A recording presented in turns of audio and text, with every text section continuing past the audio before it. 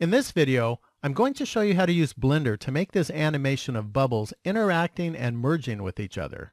I'll start by showing you how to make the spheres move like you see here. Then I'll show you how to make the spheres merge with each other. Then lastly, I'll show you how to set up a material that will give it a bubble look. In this video, I'll be using Blender version 2.82. The bubbles are going to be particles that start on the inside of this cube. To set this up, select the cube, switch to the Particles tab, and click the plus button. There will be 10 bubbles, so set the number of particles to 10. Set both the frame start and end values to 1 so that all the bubbles will be present on the first frame. To make sure that the bubbles stay visible throughout the entire animation, I'll set the lifetime value to 1000. In the Source section, select Emit from Volume so that the bubbles will be distributed inside the cube. We don't want the cube itself to be visible, so in the Render area, remove the checkmark from next to Show Emitter. Then in the Viewport area, remove the checkmark from next to Show Emitter. To give the bubbles movement, I'm going to use the Boids physics type, which is used to simulate the movement of a group of living things, like a flock of birds or a school of fish. This will give our bubbles interesting movement even though our bubbles aren't living things. So in the Physics section, change the Physics type to Boids. To prevent the bubbles from moving too quickly, open the Movement section and set the max airspeed to 1.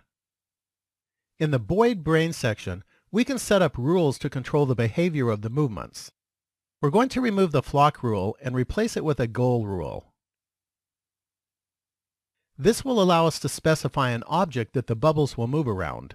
For the object, we'll use an empty object, so press Shift-A and select Empty and then Plane Axis. Now select the cube and set the goal object to the empty that we just added. If I play the animation, the particles will move to and stay near the empty object. So that they won't have as far to move when I first start the animation, I'm going to scale down the size of the cube by pressing S, then point 2, then Enter. This is what it looks like now when I play the animation.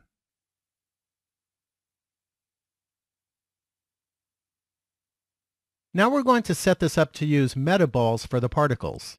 This will allow the particles to interact and merge with each other when they touch. So in the Render section, for the Render As value, select Object. Now add a metaball by pressing Shift-A and select Metaball and then Ball. Then set its resolution by switching to the Object Data tab and set the Resolution Viewport value to 0.02 and then set the render value to 0.01. I selected these values earlier by experimentation. The smaller the values, the better it will look, but the longer it will take to calculate the image. We don't want the metaball to be directly visible in the scene, and so I'll move it way down on the Z-axis by pressing G, then Z, then -10, then Enter. Now select the cube and switch to the Particles tab. Set the instance object to the metaball that we just added. Then set the scale to 0.1. Also, set the scale randomness value to 0.5 to produce some variation in the size of the bubbles. I'll play the animation again. You can see that the metaballs merge together when they get close and overlap. Now let's add a floor to use as a background. So press Shift-A and select Mesh and then Plane. Then scale it up in size by pressing S, then 100, then Enter. Now move it down on the Z-axis by pressing G, then Z, then -3, then Enter. Next we'll set its material. So switch to the Material tab and add a new material. Keep the default principled shader and set the base color to black.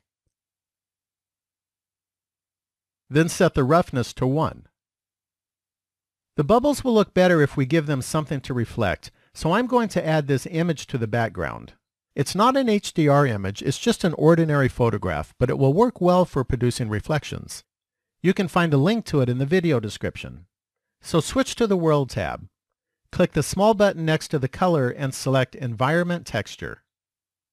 Then click the Open button, navigate to whatever photograph you're going to use, and select it. I'm going to brighten it up by setting the strength to 3.5. This image is going to produce all of the lighting for the scene, so you may want to adjust the strength later on when all of the materials are set up. We don't need the light source, so select it and press X to delete. Now let's set up the material for the bubbles, so select the Metaball. Then switch to the Material tab and add a new material. Now switch to the Shading workspace.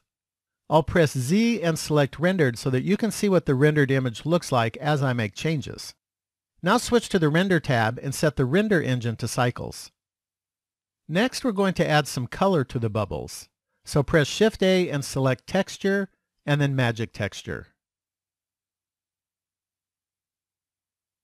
Connect it to the base color input. Then set the depth to 6, the scale to 10, and the distortion to 2. I arrived at these values through experimentation. Now we'll make the bubbles smooth and reflective. So change the principled shader metallic value to 1 and the roughness value to 0.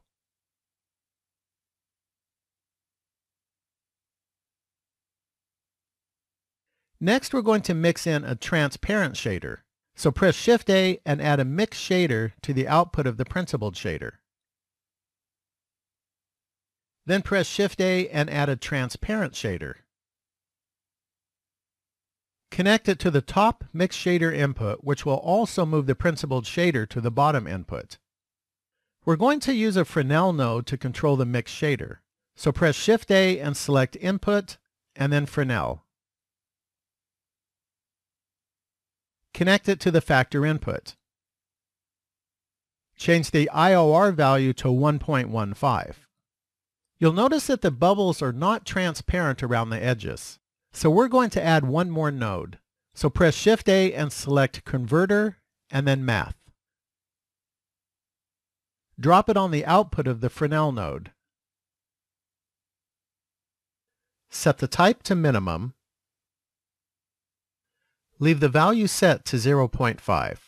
This will prevent factor values larger than 0.5 from being used, which will ensure that all parts of the bubble are at least partially transparent. Now I'll switch back to the Layout workspace. The animation is going to be 220 frames long, and so I'll set the end frame to 220. By the way, for the renders, I'm using the Cycles render engine with 64 render samples.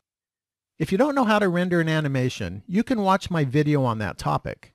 I'll put a link to it in the video description. This is what the rendered animation looks like. We have some nice interaction between the bubbles as they merge with each other. Well, that concludes this video. Thanks for watching, and please subscribe and leave a comment.